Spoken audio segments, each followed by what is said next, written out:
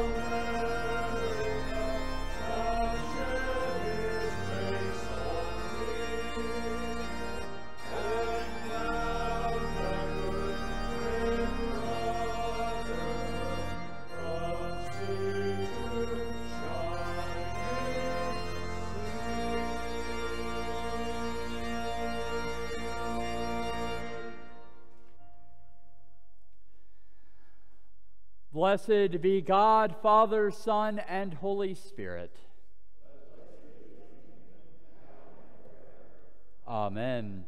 Almighty God, to you all hearts are open, all desires known, and from you no secrets are hid. Cleanse the thoughts of our hearts by the inspiration of your Holy Spirit, that we may perfectly love you and worthily magnify your holy name, through Christ our Lord. Amen.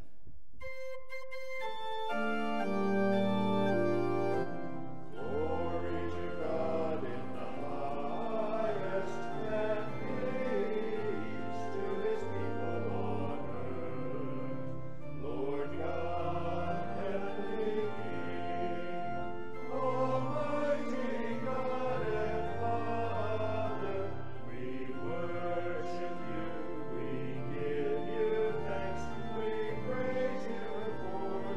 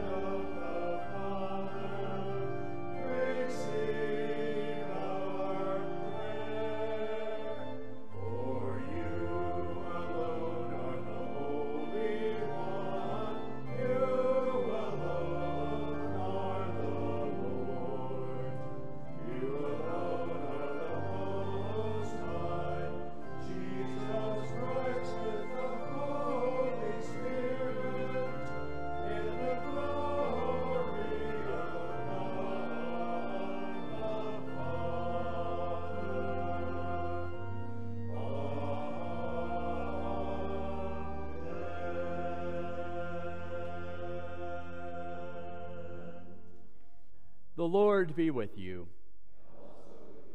Let us pray. O God, you have taught us to keep all your commandments by loving you and our neighbor. Grant us the grace of your Holy Spirit, that we may be devoted to you with our whole heart and united to one another with pure affection. Through Jesus Christ our Lord, who lives and reigns with you in the Holy Spirit, one God, forever and ever. Amen. Please be seated for the readings from Holy Scripture.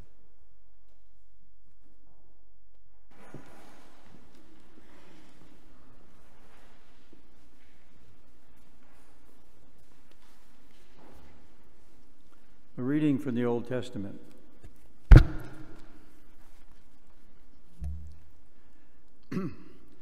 Naaman, commander of the army of the king of Aram, was a great man in high favor with his master, because by him the Lord had given victory to Aram. The man, though a mighty warrior, suffered from leprosy. Now the Arameans on one of their raids had taken a young girl captive from the land of Israel, and she served Naaman's wife.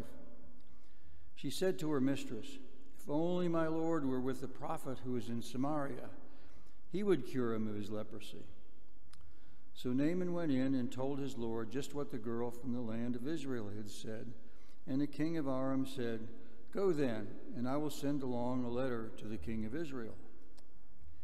He went, taking with him 10 talents of silver, 6,000 shekels of gold, and 10 sets of garments. He brought the letter to the king of Israel, which read, "When this letter reaches you, know that I have sent you my servant Naaman, that you may cure him of his leprosy."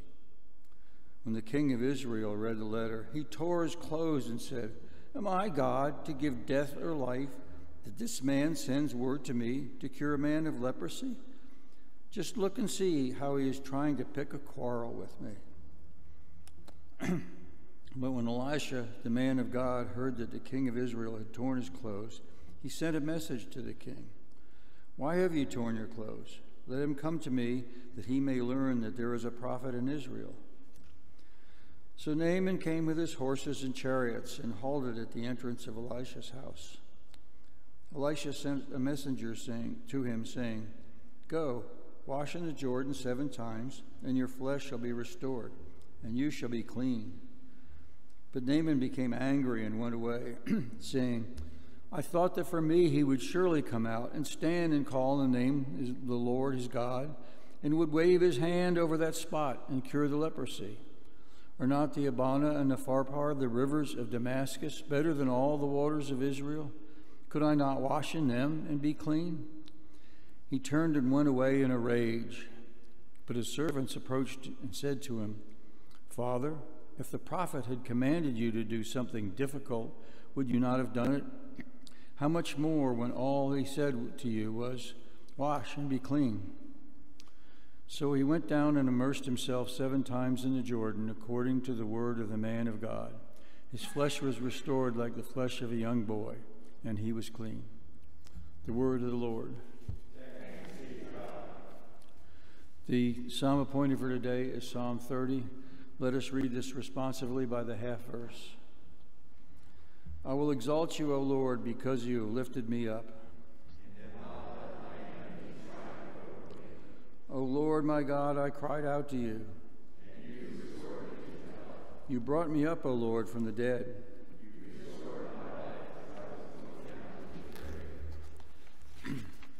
Sing to the Lord, you servants of his.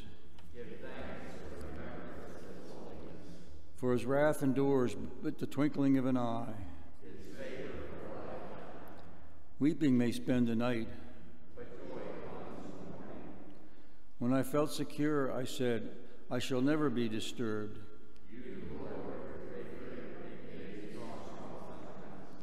Then you hid your face. I cried to you, O Lord. What profit is there in my blood if I go down to the pit? Hear, O Lord, and have mercy upon me. You have turned my wailing into dancing.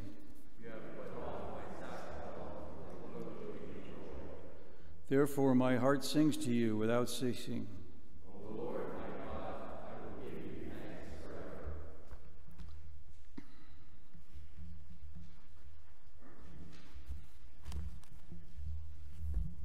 A reading from the New Testament. My friends, if anyone is detected in a transgression, you who have received the Spirit should restore such a one in a spirit of gentleness. Take care that you yourselves are not tempted. Bear one another's burdens, and in this way you will fulfill the law of Christ.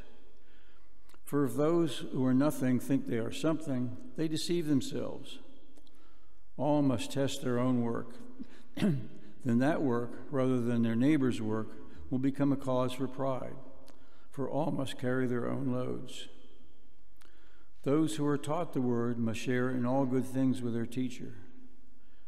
Do not be deceived. God is not mocked, for you reap whatever you sow. If you sow to your own flesh, you will reap corruption from the flesh.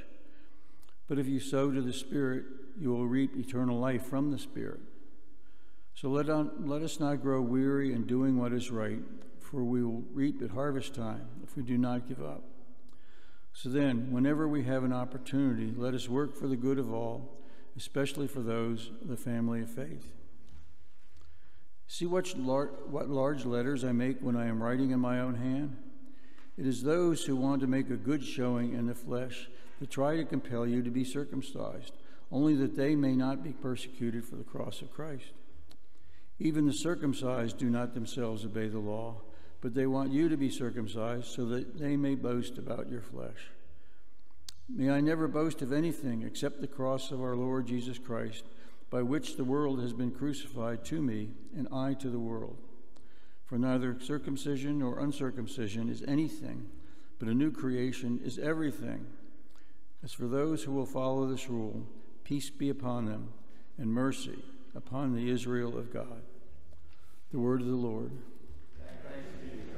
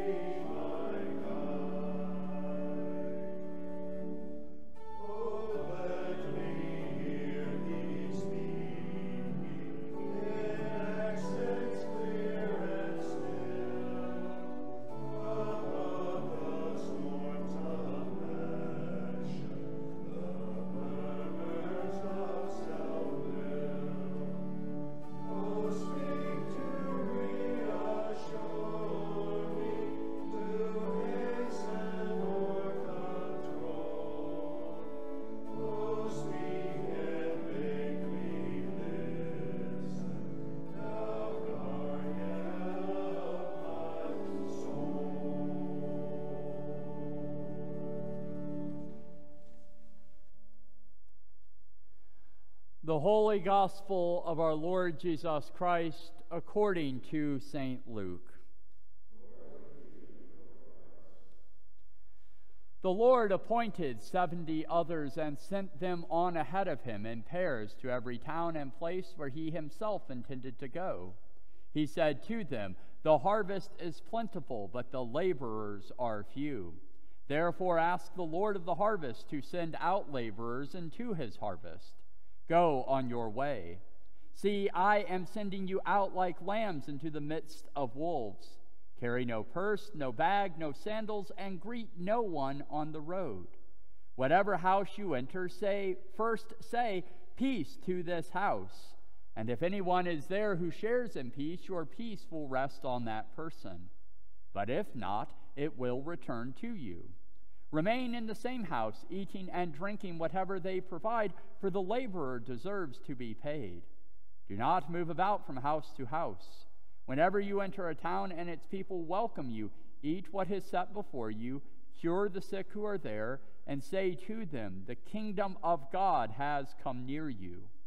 But whenever you enter a town and they do not welcome you, go out into its streets and say, even the dust of your town that clings to our feet we wipe off in protest against you. Yet know this, the kingdom of God has come near. Whoever listens to you listens to me, and whoever rejects you rejects me, and whoever rejects me rejects the one who sent me. The 70 returned with joy, saying, Lord, in your name even the demons submit to us. He said to them, I watched Satan fall from heaven like a flash of lightning. See, I have given you authority to tread on snakes and scorpions and over all the power of the enemy, and nothing will hurt you. Nevertheless, do not rejoice at this, that the spirits submit to you, but rejoice that your names are written in heaven. The Gospel of the Lord.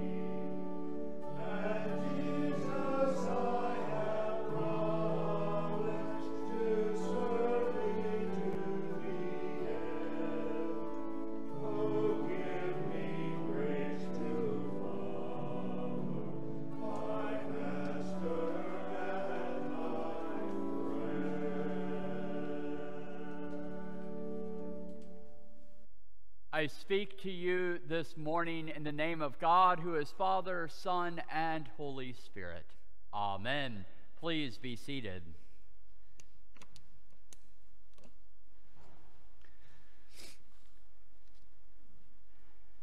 I think I mentioned last week, it might have been the week before, that when I was out a few weeks ago on my journey to St. Louis, I recorded a rather pithy video on the shores of Lake Michigan that by the end of the week didn't feel quite so appropriate to post because of everything going on in society around us. But in that video, I noted that we are in an interesting time in this season after Pentecost. This season after Pentecost, through the end of this liturgical year, provides us with an interesting choice, at least in our current lectionary cycle. On one hand, we can read Old Testament readings that thematically connect with the gospel. So each week, whatever we hear in the Old Testament is linked to what we hear in the gospel. Or you can choose a different set of readings, one that kind of moves through the arc of the major narratives and stories of the Old Testament. And it's that track that we are following this year, and likely will follow most years. But the interesting thing about this particular track is that every so often you have readings that seem to seamlessly cohere, either with the gospel reading or with the day and time and location in which you're hearing it. So it's really kind of incredible how serendipitous God is when we hear these readings and we reflect on them within the context of our own day and time. And I bring that up this morning because I think in particular that our reading from Naaman or reading from 2 Kings about Naaman, about this commander of the armies, is rather fitting for us to hear in proximity to July 4th. Now, I should note too that as Episcopalians, it's rather traditional for us to liturgically mark this time. Even though July 4th is not technically a feast day in our church, we have a long-standing history of marking liturgically this significant event in our national history. And that's not true for all of our brothers and sisters. Early Baptists, especially a group that were in Danbury, Connecticut, were very, very concerned about separation of church and state and wrote to Thomas Jefferson on that issue. And throughout time, many Christians have articulated a vision of the secular state in which we as Christians, alongside a myriad other religious folk, can worship and exist and coexist in the United States. But as Episcopalians, we've always had kind of a complicated relationship to that issue. We come fundamentally from a church that is established. The Church of England is the national church in England. And so it's worth us thinking about that, and I want to name it at the outset. But I also do want to take an opportunity to liturgically reflect on national identity, on our connection to the nation state, and what it means for us as Christians, what it means for us in the larger context of our lived experience as Christians, and what it means for us as Americans, and who we are as a collective country. And I say that there is a significant connection to the story of Naaman today because I would suggest to you, friends, that we as the United States in this day and time are the Aram of Naaman's time. Now, we hear about this kingdom of Aram both in 1 Kings, in the sort of latter half of 1 Kings, and then in this section in 2 Kings. They were the predominant power in that day and time.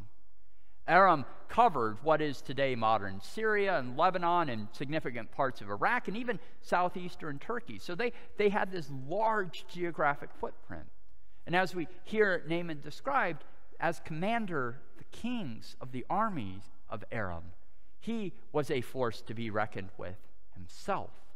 And so this is the person of power, in the place of power, in the country of power, being humbled, being challenged, having his worldview utterly transformed and shifted.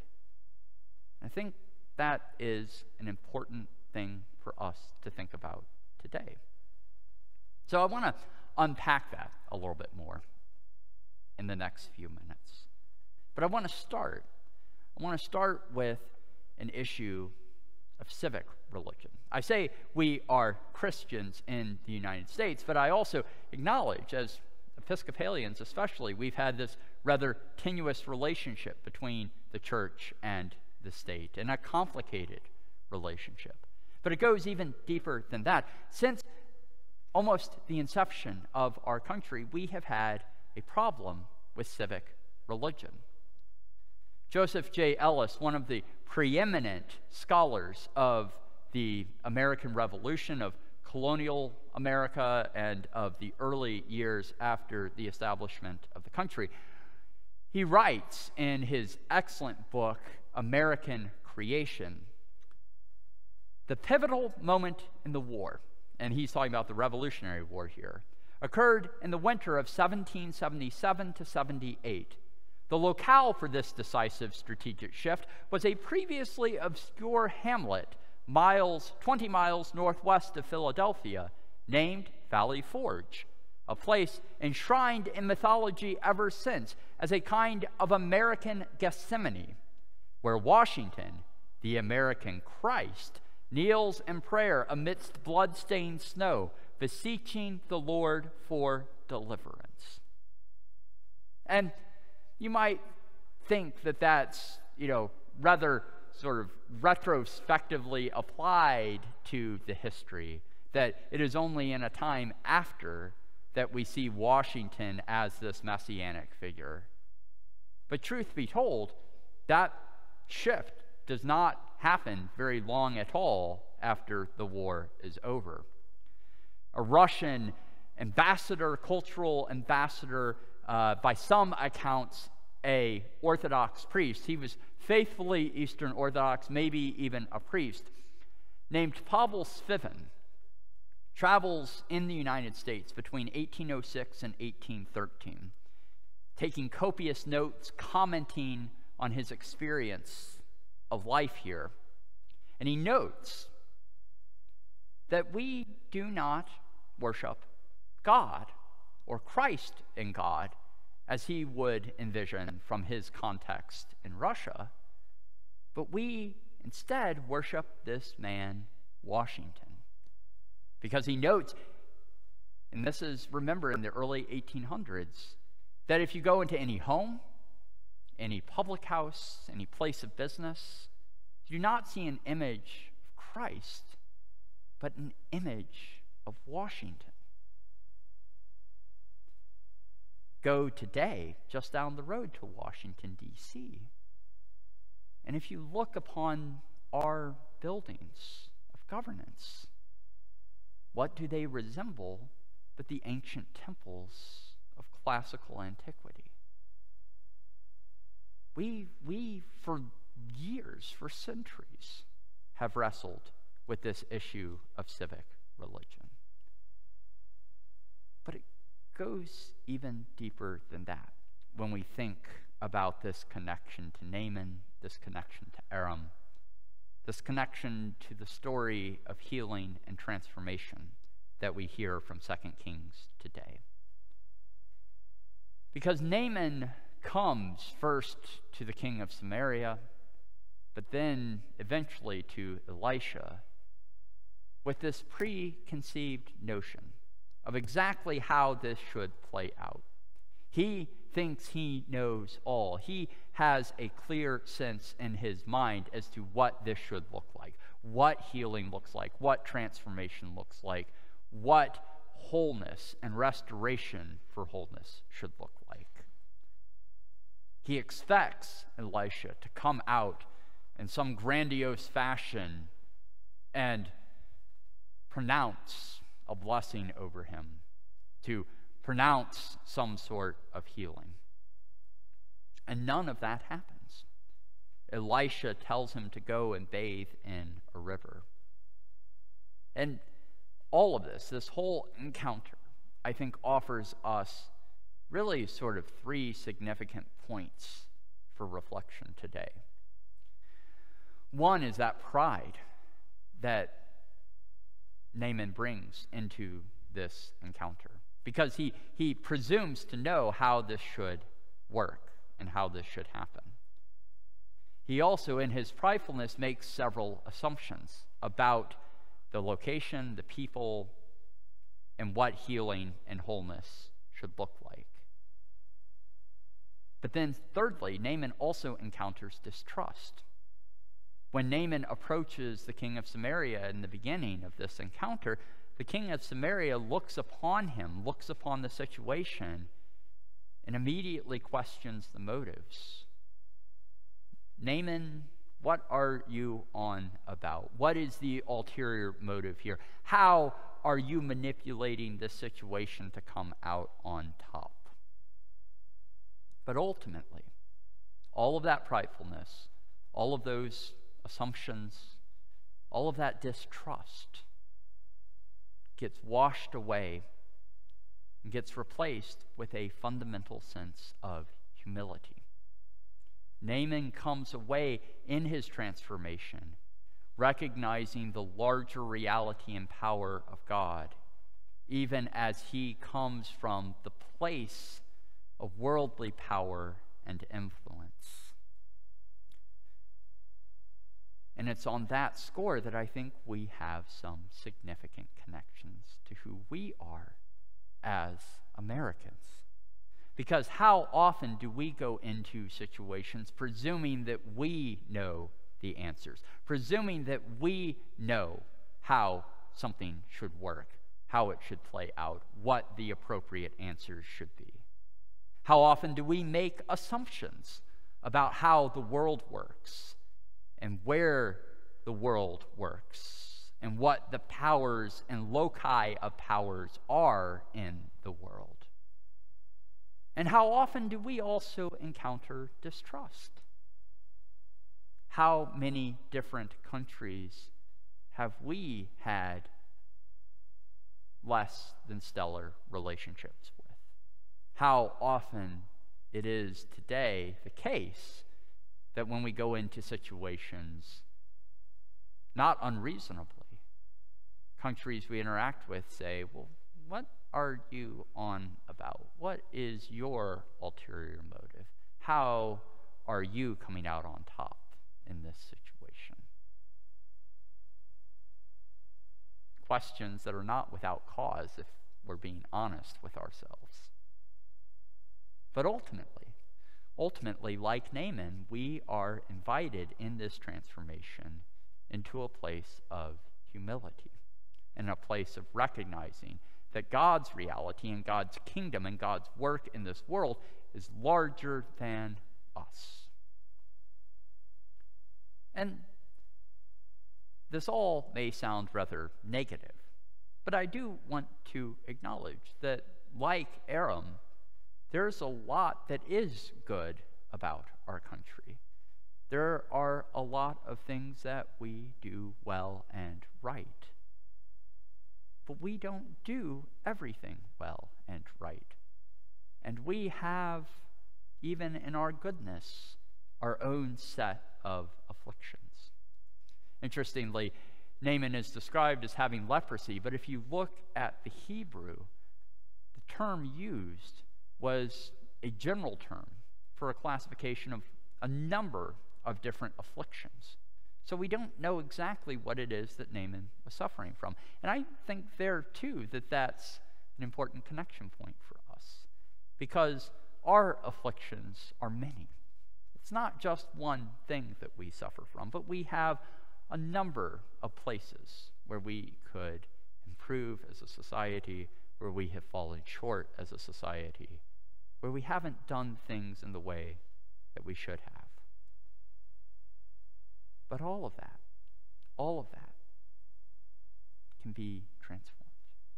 It can be transformed when we once again turn back to God, when we once again stand in that place of humility, recognizing that we are not the end all be all, that God ultimately is the one to whom we turn. God ultimately is the one to whom we commit our lives. God ultimately is the power that we submit to, and the power that wins out, and the power that encompasses all. A couple of weeks ago, or I guess just last week, someone came to me and said, you know, I listened to your sermons very, very closely. And at least recently, your sermons have centered on this theme of love. Is there a reason for that? Is that just the context of the readings, or is it a more fundamental point that you're making? And the truth is that 99.9% of the time, the homilies, sermons that I preach before you will at some level and in some way come back to love. There's a clear rationale for that.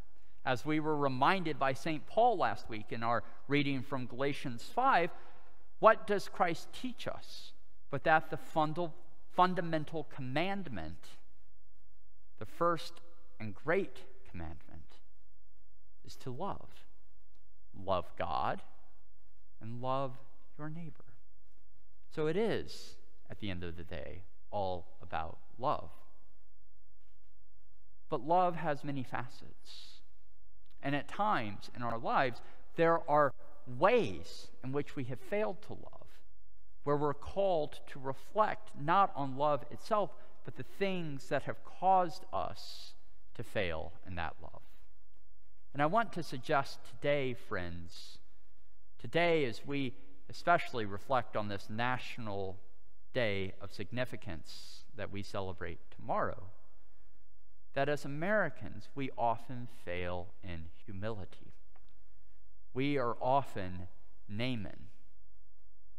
We often go into situations with prescriptive solutions, with assumptions and preconceived notions about how things should go and how the world should work.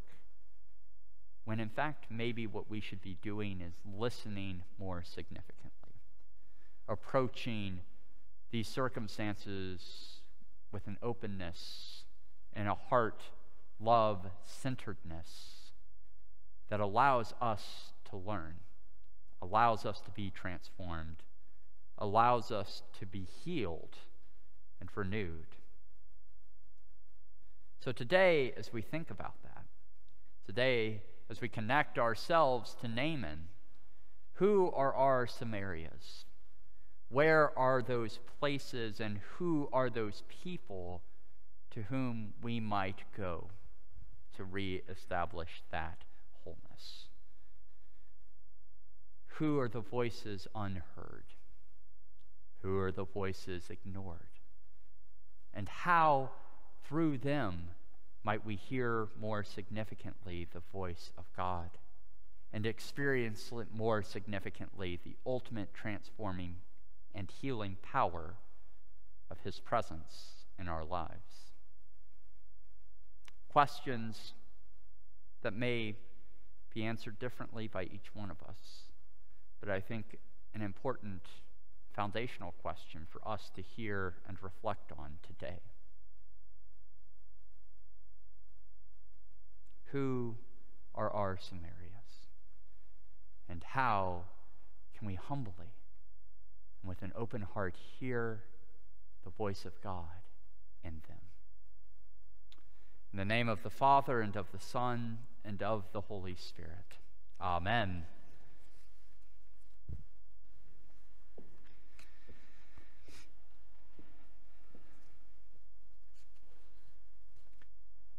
Standing together, let us affirm our faith in the words of the Nicene Creed. We believe in one God, the Father, the Almighty, maker of heaven and earth, of all that is seen and unseen.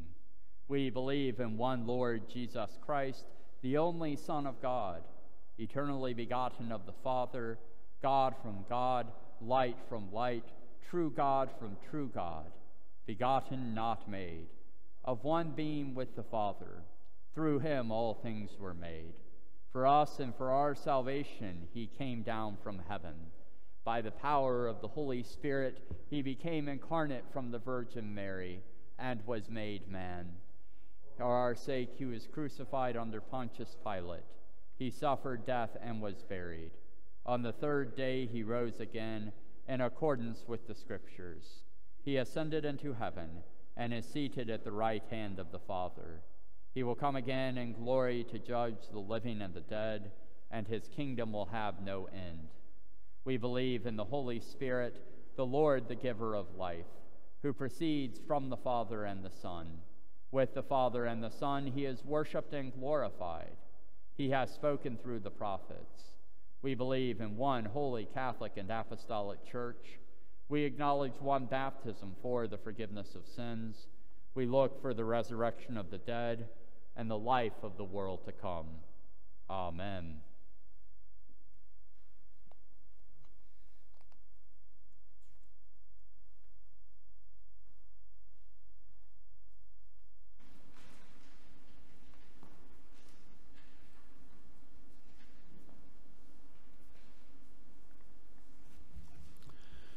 In peace we pray to you, Lord God, for all people in their daily life and work,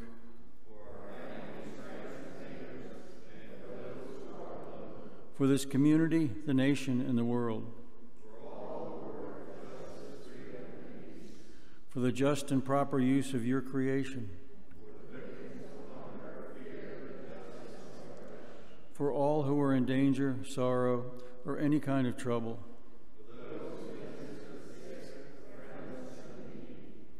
for the peace and unity of the Church of God,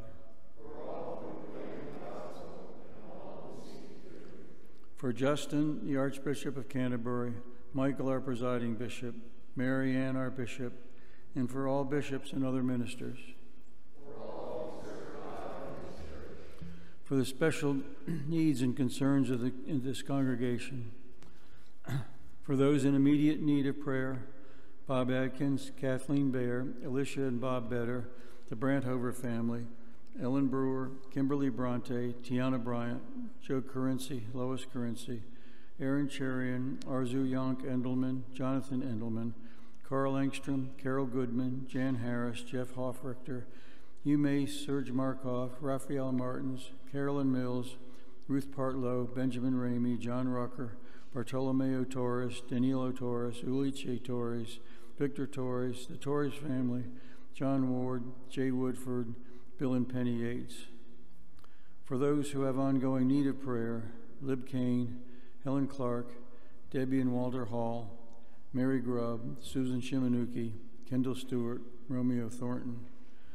For those serving in the military here and overseas, Lawrence Anyanwu, Chris Blair, Tony D'Amato, Carl Engstrom, Phil Gardner, Paul Gearing and wife Charlotte, daughters Anna and Tori, Chris Henry, Paul Hyland, Mariah Hobson, Eric Janot, Jay Jones, Lauren Lettrick, Philip Mullenix, Rachel McGurk, Michael Prettyman, Eric Walker, David Zitelli. For those affected by COVID-19 and its variants, we pray for the ministries of this church, the Columbarium and John Brewer. We pray for families and members of our parish, Lori Mull, Karen and Steve Mullen, Sadi and Lonray Okishana and Temi, Peggy and Reed Owens, Mary and Tim Pacey, Judy Partlow, Donna and Steph Potisk, and Stephanie Raya Royce DeLauder. Hear us, Lord. We thank you, Lord, for all the blessings of this life.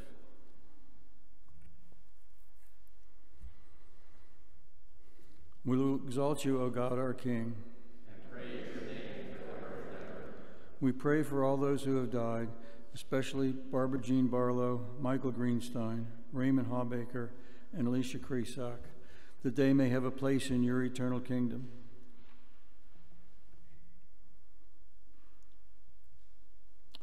Lord, let your loving kindness be upon them. Who put their trust in you.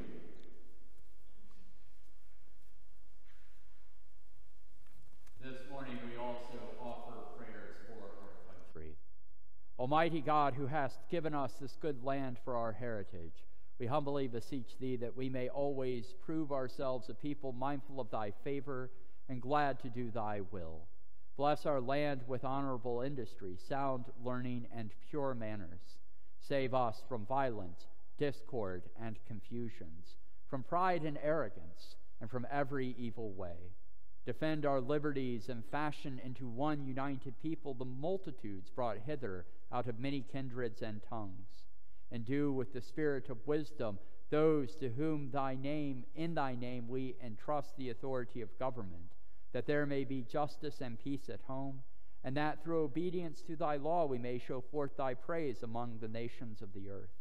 In the time of prosperity fill our hearts with thankfulness, and in the day of trouble suffer not our trust in thee to fail. All which we ask through Jesus Christ our Lord. Amen. And we offer a prayer for the oppressed. Look with pity, O Heavenly Father, upon the people in this land who live with injustice, terror, disease, and death as their constant companions. Have mercy upon us. Help us to eliminate our cruelty to these our neighbors. Strengthen those who spend their lives establishing equal protection of the law and equal opportunities for all. And grant that every one of us may enjoy a fair portion of the riches of this land. Through Jesus Christ our Lord. Amen. O God, you are faithful to your people and do not permit them to be tempted beyond their ability. But with temptation you also make a way of escape so that they can bear it. We humbly entreat you to strengthen us, your servants, with your heavenly aid, and keep us with your continual protection, that we may evermore wait on you, and never by any temptation be drawn away from you, through Jesus Christ our Lord. Amen. Let us humbly confess our sins against God and our neighbor.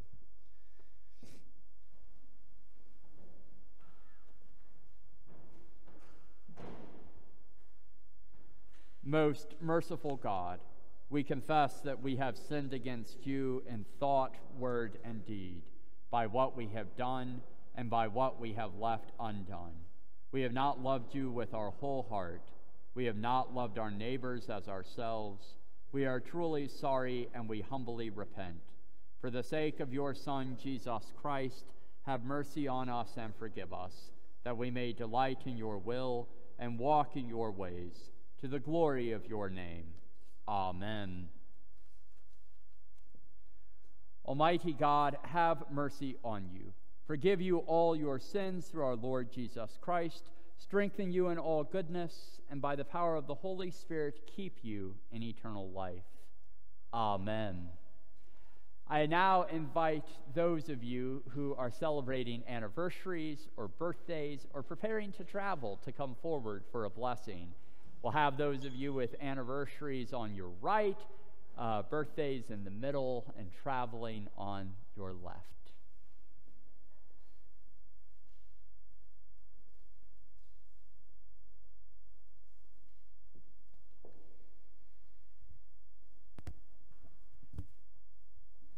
All right, traveling. Very good, very good. Well, in case we have some folks who are joining us online who are preparing to celebrate an anniversary, let us pray for them together. O God, you have so consecrated the covenant of marriage that in it is represented the spiritual unity between Christ and his church.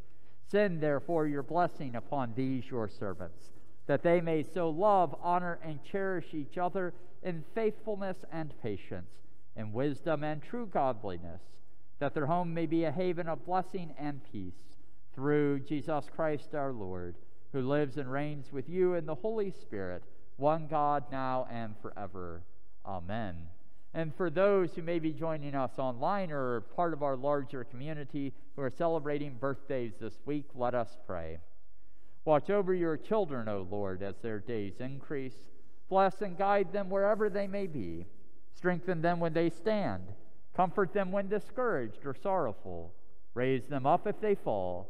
And in their hearts may thy peace, which passeth understanding, abide all the days of their lives.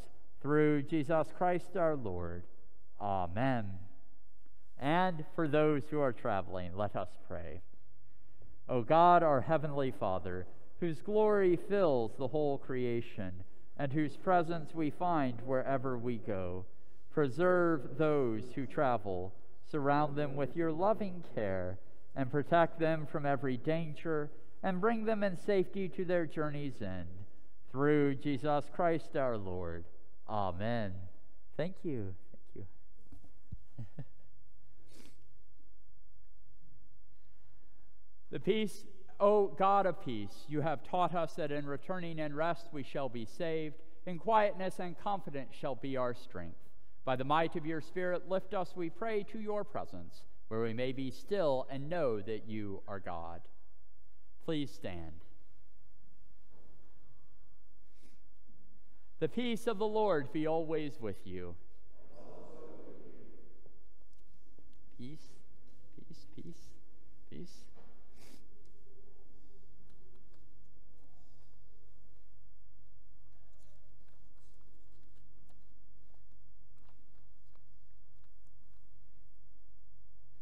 Well, thank you all for being here. Please be seated for just a moment. We have a few announcements.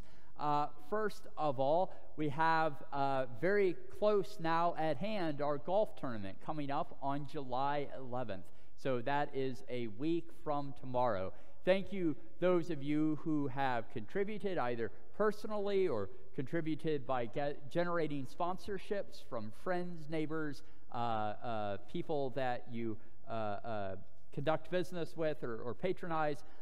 So we are so very thankful, and we're excited about that event coming up. It will be a great day, so we're really looking forward to it.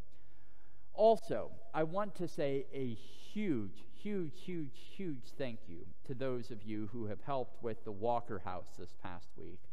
So those of you who may not know, the Walker House is our home right here on the edge of the property, and we have had a tenant there for the last few years who moved out in due part to the construction, or in part due to the construction, but lots of things were left, and a significant amount of cleaning needed to be done. And we have had a huge turnout, a very thankful turnout. I just want to read through quickly a list. Deb Boyle, John Brewer, John Catlin, Mimi Catlin, Sandra Clark-Jones, Catherine and Michael Conroy, Laura Davis, Brandon Hill, Kim Hill, Tom Hill, Janet Lowe, Mike Lowe, Joyce Mason, and Peggy Owens. So thank you all very much for the huge work that you did to get it ready.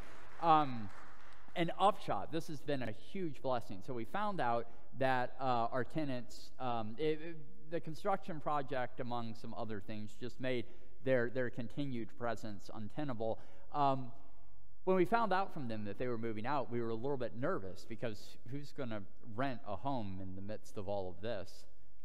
And almost the next day after we found that out, Bizzuto, our construction company, rang us up and they said, "Hey, we heard that house might be empty. Could we rent it?" And we said, absolutely. So as of July 1, Bizzuto is going to be renting from us and using the house as kind of their base of operations for the construction project. So we are incredibly thankful that that they've been able to support us even more fully in that way as well. There are some additional parking updates. Mike has mentioned those in the newsletter this week, and I would encourage you to look at that. And then also some information about the next book being read in the book study. And then we have some other kind of events with beautifying our worship space and some other requests that I would point your attention to as well. Now walk in love as Christ loved us and gave himself for us as an offering and a sacrifice to God.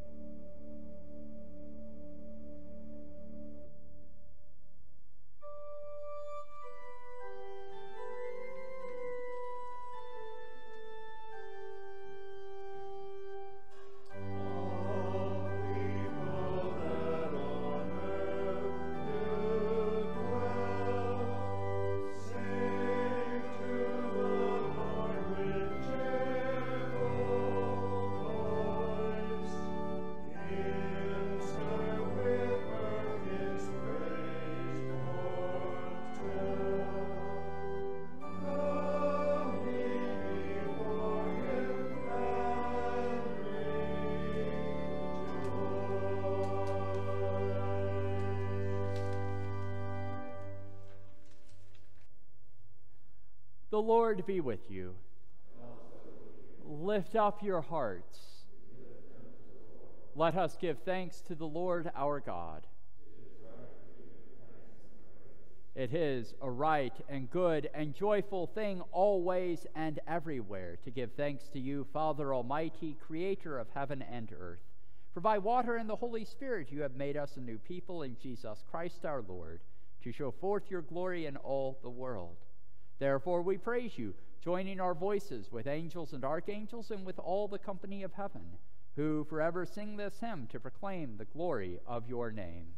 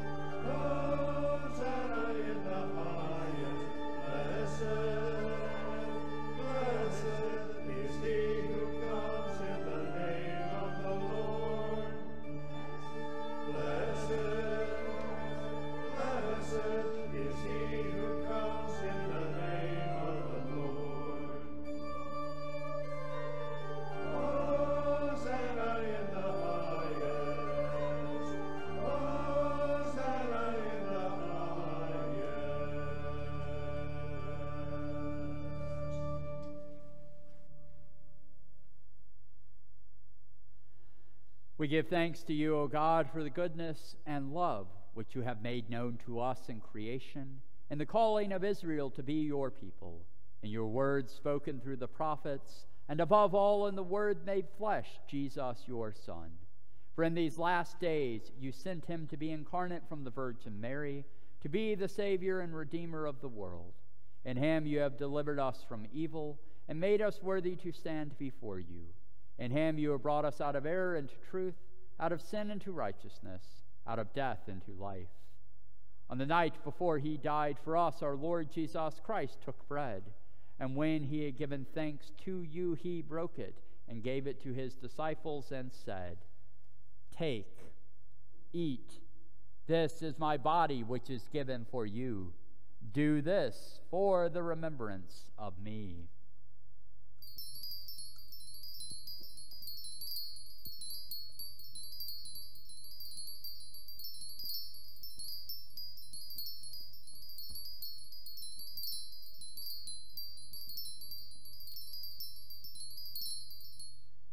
After supper, he took the cup of wine, and when he had given thanks to them, he gave it to them and said, "Drink this, all of you.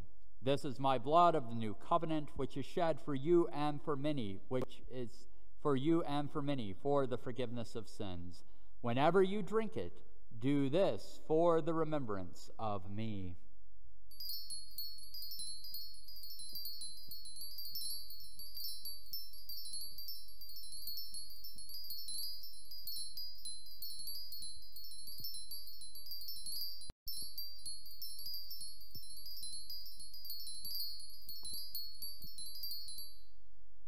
Therefore, according to his command, O Father, we remember his death, we proclaim his resurrection, we await his coming in glory. And we offer our sacrifice of praise and thanksgiving to you, O Lord of all, presenting to you from your creation this bread and this wine. We pray you, gracious God, to send your Holy Spirit upon these gifts, that they may be the sacrament of the body of Christ and his blood of the new covenant. Unite us to your Son in his sacrifice, that we may be acceptable through him, being sanctified by the Holy Spirit. In the fullness of time, put all things in subjection under your Christ, and bring us to that heavenly country where, with the Blessed Virgin Mary, Saint Anne, and all your saints, we may enter the everlasting heritage of your sons and daughters. Through Jesus Christ our Lord, the firstborn of all creation, the head of the church, and the author of our salvation. By him, and with him, and in him, in the unity of the Holy Spirit. All honor and glory is yours, Almighty Father, now and forever.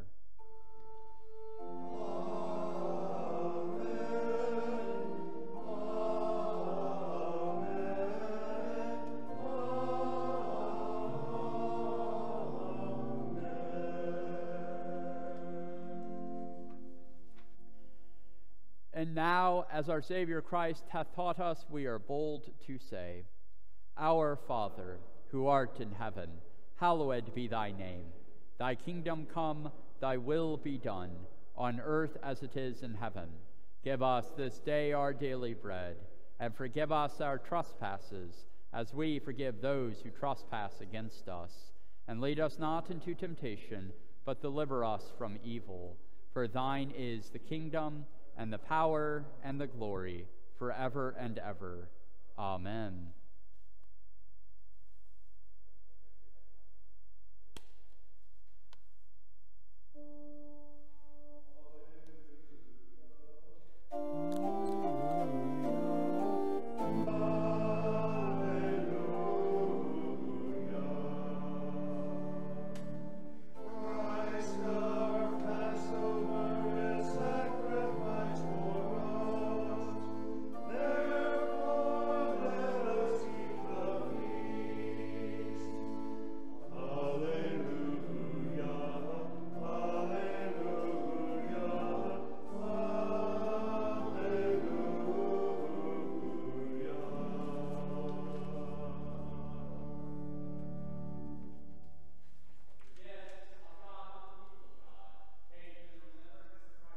You and feed on him in your heart by faith with thanksgiving.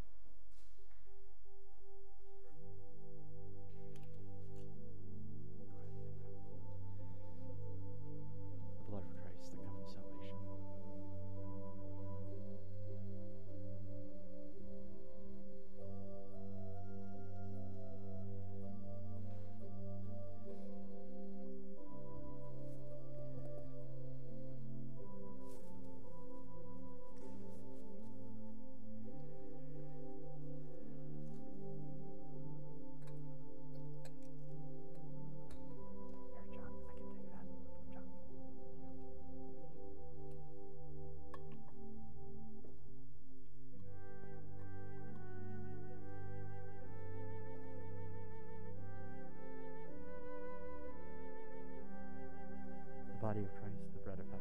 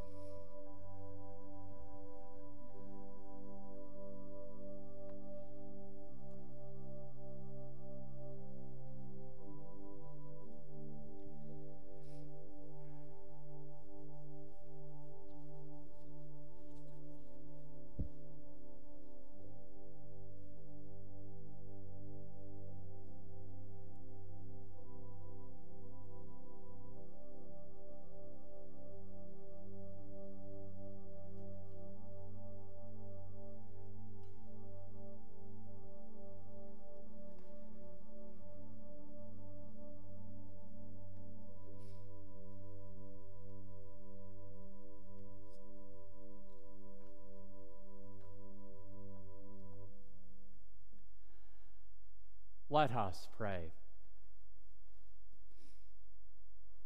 Eternal God, Heavenly Father, you have graciously accepted us as living members of your Son, our Savior, Jesus Christ, and you have fed us with spiritual food in the sacrament of his body and blood. Send us now into the world in peace, and grant us strength and courage to love and serve you with gladness and singleness of heart, through Christ our Lord. Amen. And for those of you who are worshiping from home, I invite you to pray this post-communion prayer with me. God of truth and love, we thank you for this act of spiritual communion, even as we long for the days of gathering in community to partake of your body and blood. Renew in us that which bonds us together, our faith and trust in you, so that we may be transformed and grow in faith and love of you. Amen. And I invite all of us together now to proclaim our declaration of mission. As a community of faith, let us go forward to bring others to Christ through worship, witness, and love for one another and our neighbor. And the peace of God, which passes all understanding, keep your hearts and minds in the knowledge and love of God and of his Son, Jesus Christ our Lord. And the blessing of God Almighty, Father, Son, and Holy Spirit be with you and remain with you always. Amen.